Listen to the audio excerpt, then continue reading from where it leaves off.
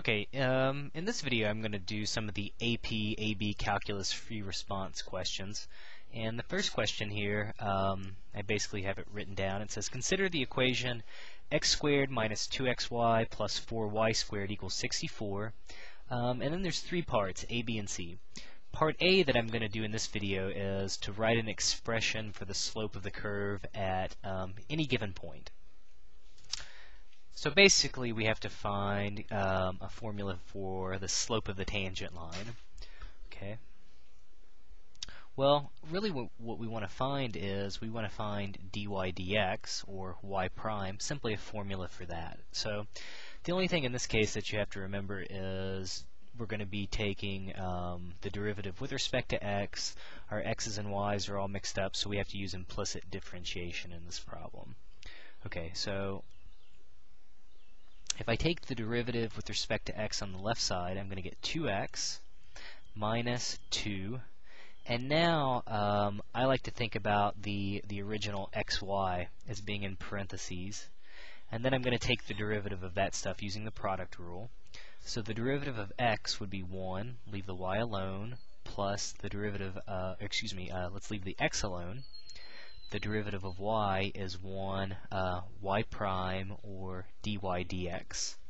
I prefer to use dy dx simply because my y primes end up looking like y's to the first power, and then I just end up making a mistake. So then the derivative of 4y squared will simply be 8y dy dx. And the derivative of 64 on the right, that's a constant, that's just 0. So at this point, we just need to solve for dy dx. So I'm going to put all my dy dx's on one side. First, I'm going to distribute everything out. I'll get negative 2y. It looks like I'll get a minus 2x dy dx plus 8y. Broke my equal sign a little too early. Okay, so 8y dy dx.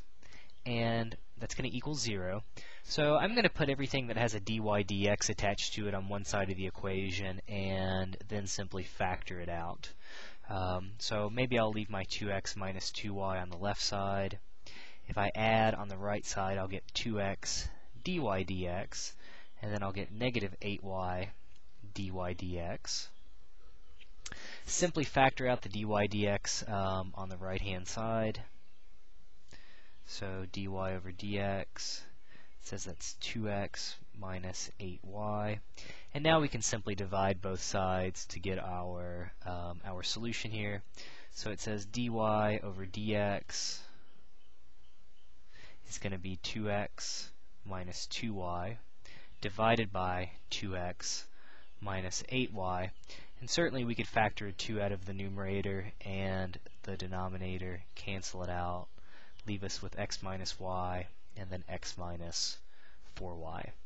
Okay, so I think that would be our solution for the first part. Okay, so key ideas to remember: implicit differentiation, trying to solve for dy dx. So use your rules, tack on dy dx, multiply everything out, put all your dy dx's on one side of the equation, factor your dy dx out, divide by what's left, and reduce. Okay, so alright, this is part A. I'm going to do part B and C in separate videos, so feel free to post comments, questions, and feel free to take a look at the other ones as well.